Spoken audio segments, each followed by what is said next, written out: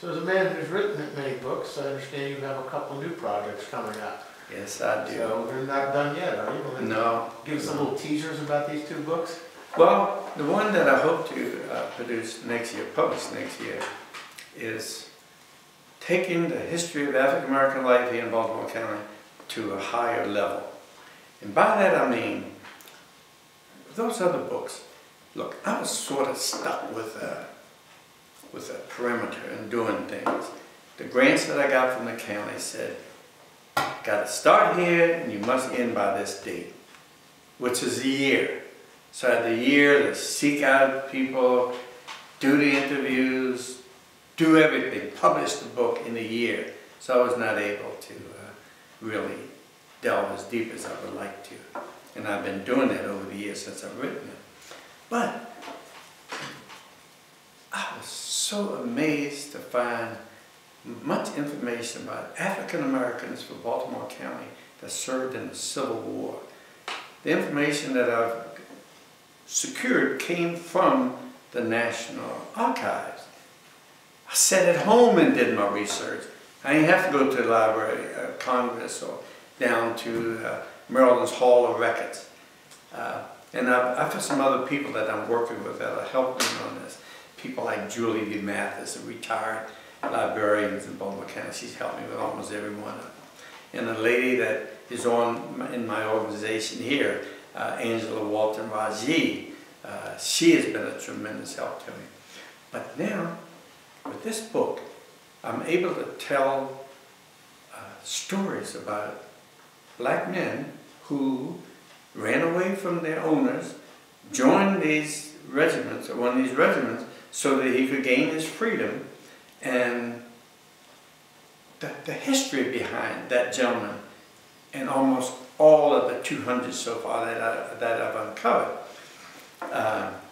Each of these records started with, first of all, just in case some people are not aware of it, the state of Maryland did form 6 regiments of what we call United States Colored Troops.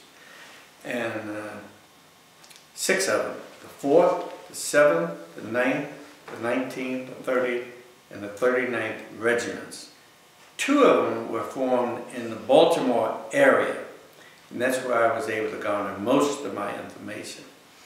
Well, when I began it, I had to look at all of the records of all those men in those 6 regiments. Each regiment had 1,400 men. They had a cadre of maybe 7 or 8 white officers. Even in the white officer category, I uncovered 2. One black surgeon and one black clerk. I only found those 2. But there's about 7,000 records, and I began to go through them. I learned how to really speed my process, because each one started with what was called a company descriptive record. On the first one, it shows where the person said he was born. I went through all of them, picked out everyone said born in Baltimore County, maybe 100 of them. Then as I continued to go through these, those ones that said Baltimore County, then each one carried from 12 to 20 monthly records, mostly dealing with the money that he was paid each month. Or if he was wounded, if he died, if he went AWOL, if he was captured, anything about him was on these little cards. So when the Baltimore County, I downloaded every card. But as I went through these cards, I noticed that some cards, no matter how fast you go through, these big black blurbs show up. So during Baltimore County, I noticed those blurbs were from owners of slaves from the county whose slave either ran away or the owner allowed them to enlist. And they were stamps that they put on for affidavits, title of ownerships, agreements or that they're loyal to the United States. They are either deeds of manumissions or documents similar to that the government was able to give, they wouldn't give back the slave that ran away, but they did compensate the owner. If he was loyal to the United States, they give him $300. And if they were not loyal, and I have seen such a case here in Baltimore County, where the lady refused to sign that she didn't get a dime, nor did she get a slave back. But by seeing those big blurbs, I was finished maybe one regiment. So as I went through the other regiments, every time I saw that blurb, I stopped. And sure enough, I found a number of them that men said they were not from Baltimore County, but from some other county or the city, but they were slaves owned by people that resided in Baltimore County.